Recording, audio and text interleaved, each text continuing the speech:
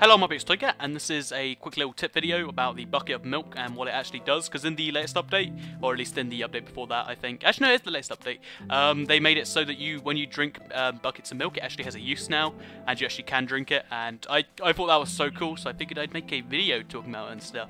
So basically, now when you take poison from any source, I think the only two sources that I know of are the potion of poison, the splash potion of poison, the regular potion of poison, and what they call cave spiders in abandoned mine shaft, which I have yet to find yet, by the way.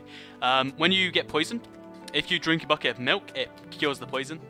I just think that's the coolest thing in the world, so let's quickly fill up the buckets of milk. So they're really easy to get. You can get them from what do you call them, cows really easily, and whenever you're poisoned by a spider or whatever, just you know, don't panic, just quickly drink a bucket of milk and you'll be saved.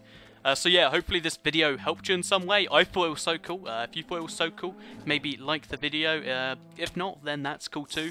Thanks for watching the video, and bye.